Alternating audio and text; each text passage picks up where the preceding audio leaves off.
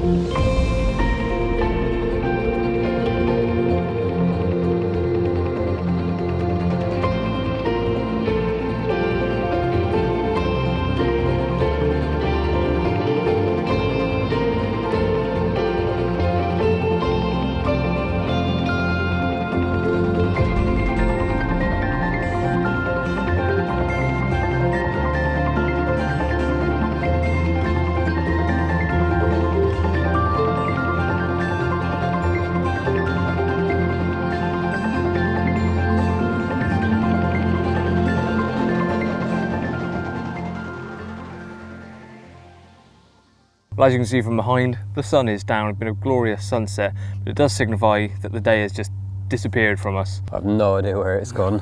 We haven't even got bivvy set up or anything yet. We've just got the rods out. That's the important bit. We found spots, which Yep. was the important thing, and we both did pretty much the same thing. We flung the deeper out just to get a general idea, and it wasn't that conclusive, so I stuck a lead. Well, we both stuck a lead on and found that there was, yeah, it's clear in a lot of places, but some of the up and down, like there's big, but a bit like what we're setting our rods up. Really, there's some big rocks and things. I think that's what it was picking up. So put you feel it pinging over each time, definitely, don't you? and put the lead on. Found some nice clear areas. I've actually got 3 rods now, probably within a rod and a half of each other, just in a line. Bit of bait over the top, and you've done pretty much the similar, haven't you? Yeah, very similar. Again, put the deeper out to start with, but it is very up and down all over the place. So you can see the weed is quite visible. So we've come just off the weed beds, and yeah, getting a nice donk on the lead. So again, 3 rods on one spot, probably about 10-15 spoms out. So a fair bit of bait, but hopefully we'll just get a bite or 2. Just to see, because you don't want to kill the swim completely if that's not what they're responding to. But if we end up having a couple of fish and it dries up, then it sort of tells us tomorrow to maybe put out a bit more. But that is us kind of set up. But like I said, swim's a tip, which is why we thought we'd give you the lovely sunset backdrop, because nothing is tidied or sorted. So before light completely goes, I think, Yeah, let's bivvy's get up, food set on, up and get some food, I think. So and a it's cup been of a long tea. day. You do the brew. Yep, as usual.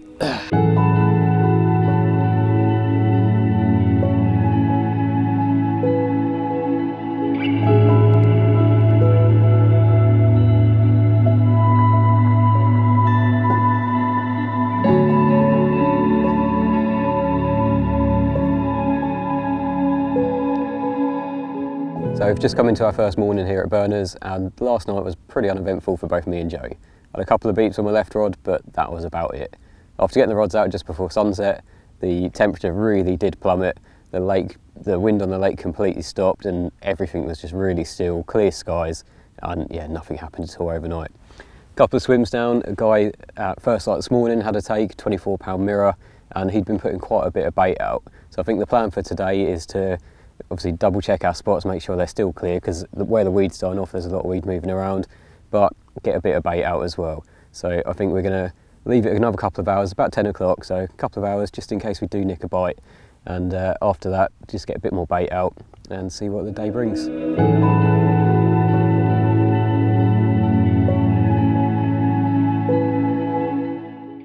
Well, I'm currently joined by Andy. Thank you very much for coming down. You own this place, so I thought it would be a good chance to have a little chat with you, find out a bit more about the place while it's quiet on our session. To be honest, the whole session's been quiet so far, but finished in.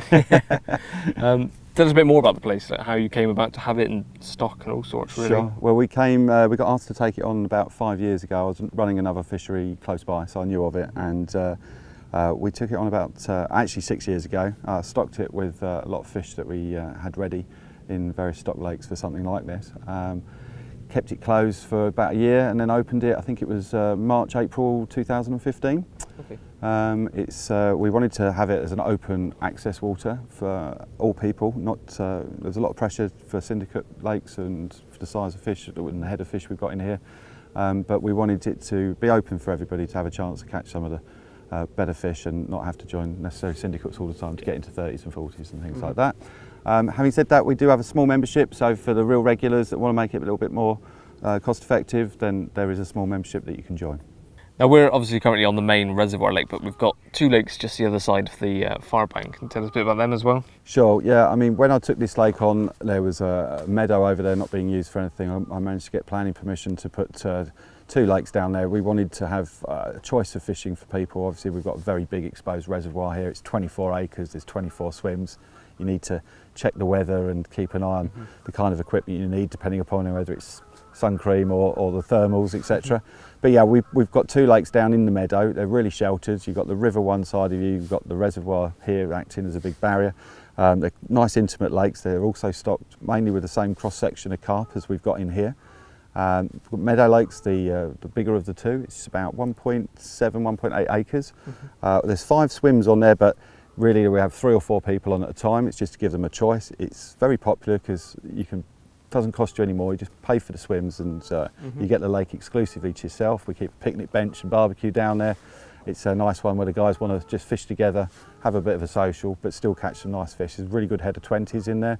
And also, I think there's 330s in Meadow Lake as well at the moment. So, although a small lake, there's some still cracking fish to go for. Yeah, definitely. Right next to that is Poulton's Lake. Again, it's same idea, but it's only got 2 swims, so it's a great father and son, or a couple of mates that want to have just a fish to themselves, lake to themselves, book the 2 swims and it's yours.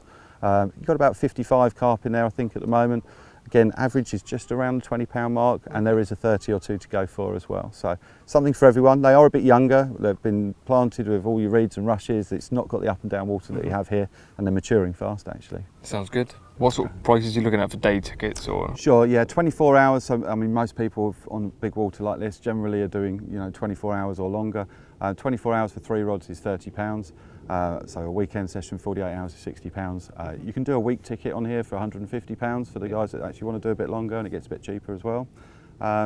We've got a good stock of all different types of strains of carp in here, so they're all very different. No 2 fish the same generally, so every time those alarms go off, you're not really sure what fish you're going to be catching. what size? Average size, I would say, is just about a low 20 at the moment. We've got currently 49 different 30s in here. Any day we're expecting a new one, so no pressure, Joe, but you can get to name it if you catch a new 30. Try our best. And there's 3, 4 40s in here at the right time of the year. So there's some real nice target fish. There's some different named fish that people have been trying to tick off the list. There's some ornamentals, we've got linears, we've got good head of fully plated, some heavily scaled fish, all different variants, as I say, from different dealers. As well as that, there is, for the guys that like it, the only predator really in here is we do have a handful of catfish, licensed catfish of 14 catfish. They average about 35, 40 pounds in size, and there are 2 over 70 pounds in here now as well. We'll certainly know if we hook one of them. You will know when you hook one of them. Having said that, a few of the guys have caught one of the bigger 40s in here, thought they've been playing the catfish a number of times, and then suddenly he pops up right in front of the net and they're like, oh my God. So. Now, also, we're fishing sort of one end of the lake and we found clear spots. I'm fishing right next to the weed. Bottom seemed quite varied on the deeper when we put out yesterday.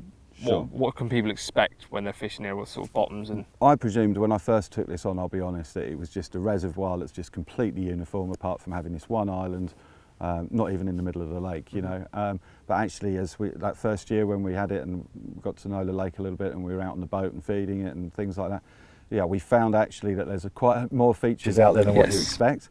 A lot more guys. The water's quite down now at the moment. It is a working reservoir, and the water height goes up and down, but obviously the features at the bottom stay the same. But yeah, it's generally, we've got a really firm clay out there. There's a lot of chalk and a few flints, so you have to be careful of cut-offs. Don't slackline. We have a no leader rule on here and barbless hooks only, because at different times, different years it's different, but we can have some quite heavy weed beds out there. We do take care of some of the weed on different years if it's bad, to make sure there's always some clear spots and to help you keep the landing fish, not just catching them. So I think that probably covers it. I mean, I don't want to give all the spots away, but there are variants. There's smooth clay, there's rough stone, there's chalk areas, there's weed beds, there's some ups and downs, there's some gullies and things like that. Yeah, but I think we're definitely where we're finding pulling the lead back is kind of this sort of bottom. You're hitting some of the bigger rocks as well coming in, but on the whole we're pretty clear in front of us as well. That's it. There's, as you say, look at the low water now. Generally it is what's out there, but there's some variance in heights, and there are some areas that are actually void of stones completely, and you'd think you're pulling a lead back across silt, to be honest, but actually it's just super smooth clay. And it just slides back over, and then it's into the stones, and then maybe locked up into a weed bed and things. So they're quite easy to distinguish. We generally say to people, just feel the lead down. You really will feel cracked down if you're on a clear spot, because it is, as you can see, firm, hard clay with a bit of stone down there. So, but can you still catch fish if you're more in the dirtier areas and the weed and stuff? For sure. I mean, honestly, there's no rules on here. I mean, all different tactics have worked at different times and margins. People generally get here and think big water, so we've got to cast out, and then fish are moving underneath their lines and their rods, and they're like, oh my God, what have I done? Just put all my bait out there, So zig fishing works in high pressure. I mean, some surface fishing does work as well, but generally they do respond quite well to big beds of bait. As I say, it's a big water. They do move around in here in different size shoals, and the guys that actually do really well are the ones that can hold the fish, not just catch a few. Once you know you're on them, keep the bait going in, and generally you'll have a good good session. Nice. Well, fingers crossed something turns up within the last few, well, we've got today and tomorrow, potentially into Friday, depending on how desperate we're getting. But thanks for having us down. Pleasure. Welcome anytime. Hopefully we'll have a few for the camera. Fingers crossed.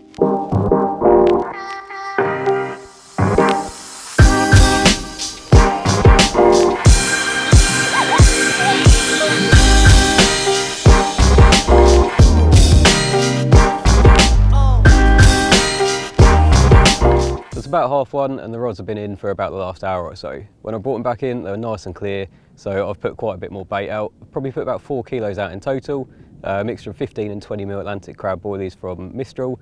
There's fish down this end, so I'm not too worried about baiting heavily. I think it's just a matter of time before they actually get on it. Whilst the rods are in, I've had to do a bit of filming of a new pod that I'm reviewing, and I'm just about to do a little quick shop run because it's boiling hot, as you can see, and I'm really fancying a nice cold Dr. Pepper. There's a Sainsbury's a few miles down the road, so I'm going to get that, get back, get the rods out, and then chill out for a bit.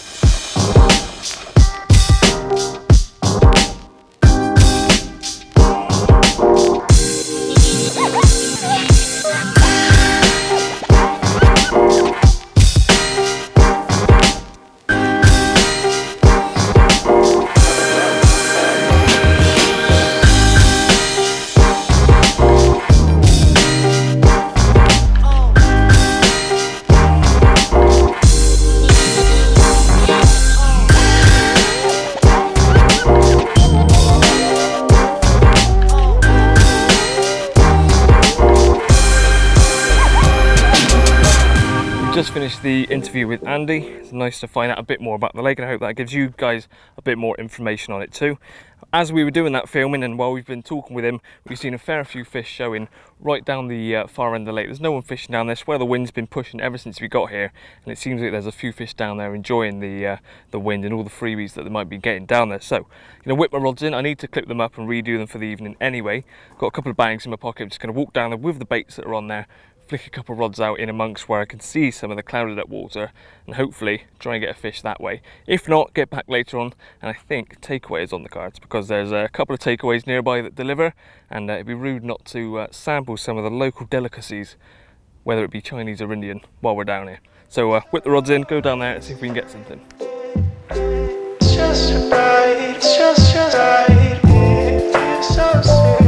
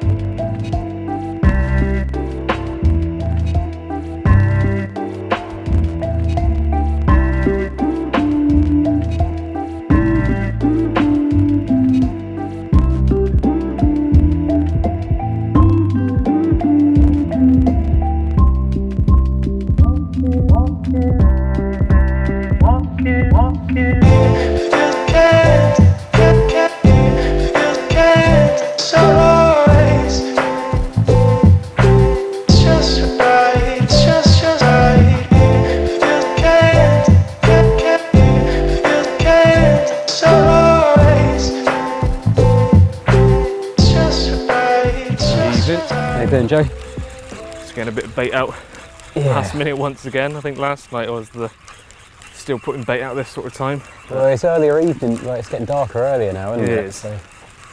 And yeah, I mean, I've got them all on one spot again. Seen some fish over there this morning on a small amount of bait. Yeah. Guy next door had one on quite a bit of bait, so I think we've both gone the same approach with quite a lot on a spot, really. Yeah. Obviously, I've got mine out a little bit earlier and left the spot clear for a couple of hours. But again, fighting against time. You got your rods out all nice and neatly, didn't you? Yeah, and you've got one down in the bottom where the wind's been pushing the last day or two. Yeah. Yeah. So obviously you done a little bit of stalking earlier, and you saw quite a few down there. But unfortunately, it didn't lead to a bite. But there's definitely a lot of fish down there. So I've moved my left arm right down the end, right tight against the bank, and it's probably about 3 or 4 foot. Put quite a bit of bait around it. So I'm hoping.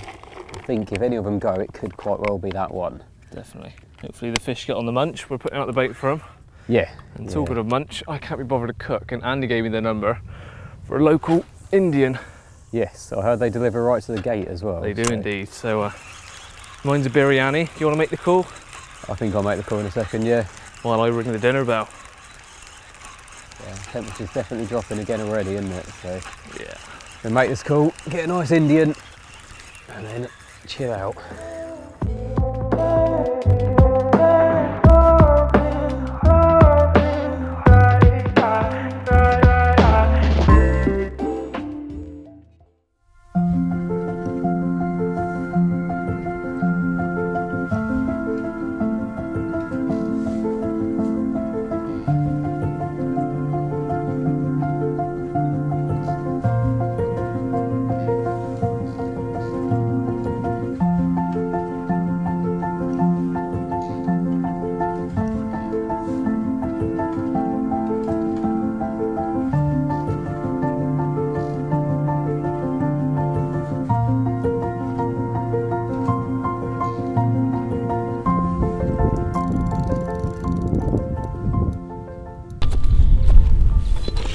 So apologies for lack of updates today.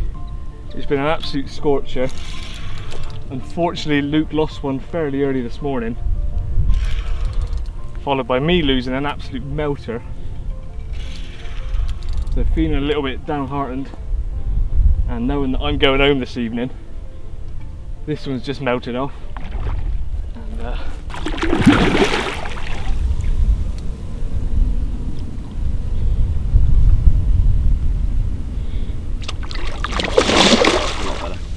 Good.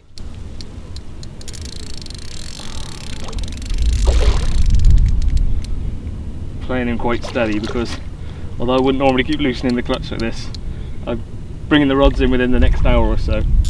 Do not want to lose this one.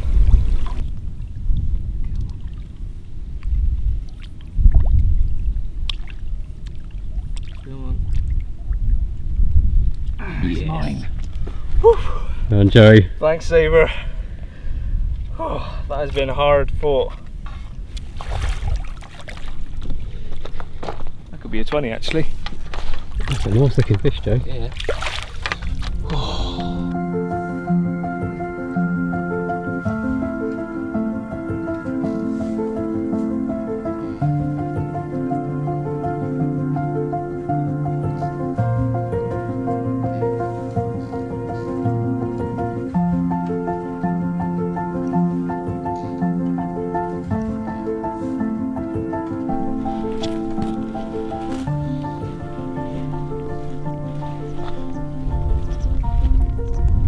How is that for perfection? Lovely way to end the session. We've been a bit deflated today after both losing one, but this one's just gone off probably an hour before I'm going to be off the session, so I've got to shoot home, get editing done tomorrow. Luke might stay another night, but after this, we feel like this is an accomplishment for both of us. We've worked for this, and this is by no means a big one for an air.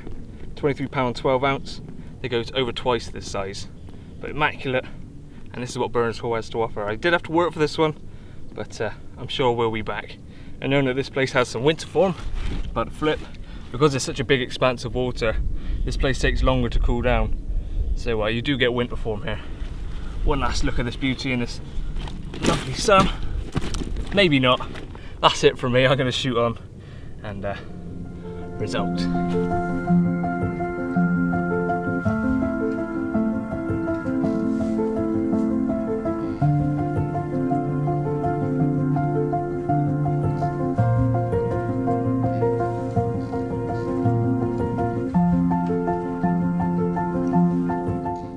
Was another glorious sunset you're set to enjoy. Yeah, it is indeed. Your rods are all in now, aren't they? Done one barrel load to the car, and next one's about to go. But I'm tired. I've caught a fish, so I can go home happy. Yeah, some of us still got to work at it. Yes, I'm sure you will. You've got plenty of fish shown in front of you, and from what we've seen the last couple of nights, they do seem to come across on the bait. Yeah, there's been a lot shown in that bay as well, hasn't there? Where I have got one rod down the edge where I did have to take earlier, and now the wind has switched around. I'm hoping it's going to bring them back out, but Definitely. Keep hoping that the wind's going to help us out, and it hasn't yet. Yeah. Well, with my spot, it was as you saw, I was putting out plenty of bait last night and just sort of put the rods out and left them. Lost that one this morning, and instead of disrupting the spot, I didn't cast that one back out on the same spot because I still had two within the very same vicinity basically of where I had that take. There's a fish just showed already right down the bay. Still in the bay, and just left the other two and just pinged the other one as far as I could where we'd seen some other fish showing. That one didn't produce anything, but one of the ones I left did rattle off, and that was that beautiful common. So they clearly moved across the bait, probably not in numbers, but when the fish did come across, I picked up a bite. It's a shame I lost that one, but it did pay off putting out that bait, sitting on the spots and just leaving it because no one's been having it off. This is safe to say. That's the only fish since the one yesterday morning, was it? The one down there had one I saw earlier, Yeah, but I haven't heard of anything else coming out of the lake. It's quite a quick turnaround of fishermen as well. I think over the course of the few days we've been here, there must have been 15 or more anglers on here, and we've seen 3 fish, including my one. So it has been pretty tough. 24, 48 hours. Yeah, and going from there. So fingers crossed you'll make it the 4th one. I'm sure you will. That sun's just starting to dip, but it's perfect. Lovely Indian last night. What's your plans for tonight? Just chill out, I think. Banging headache from the sun. It's been another really hot day, and I'm sure it's going to be another really cold night as well.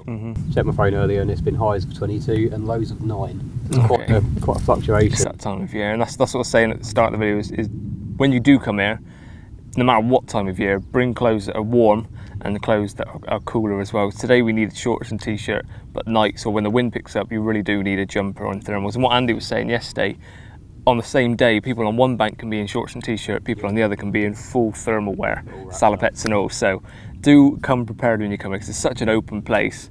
It really can whip the wind around. But I've now got to venture on the M25, which is always a joy. Yeah, at least you're after rush hour. Yes, that's the plan. And hopefully I've missed the worst of it, but the M25 is never nice. Anyway, that's me. Cheers, Joe. I'll see you next week in the office.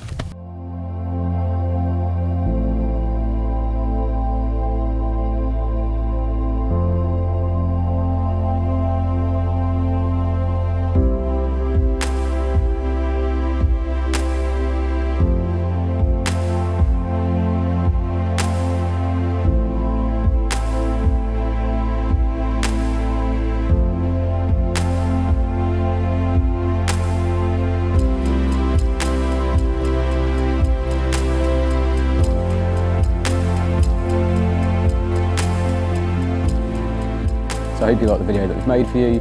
Unfortunately, there wasn't a bit more fish action, but that is just how carp fishing goes. I think since we've been here, there's only been one other fish out, so we can't really complain too much with Joe having that common yesterday. Obviously, if you do want to find out a bit more information about Berners Hall, definitely check out their website. Loads of information on there.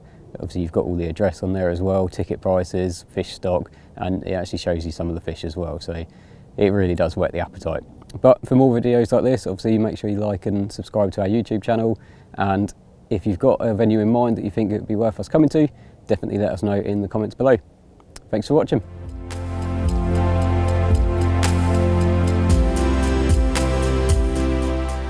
So you literally couldn't make this up. Just before Joe left yesterday, literally 10 minutes before bringing his rods in, he had an absolute screamer, which resulted in that lovely common. Again, today, one day later, 10 minutes before bringing my rods in, middle rod absolutely screamed off. Definitely not the biggest in it, and they probably go about 4 times this size.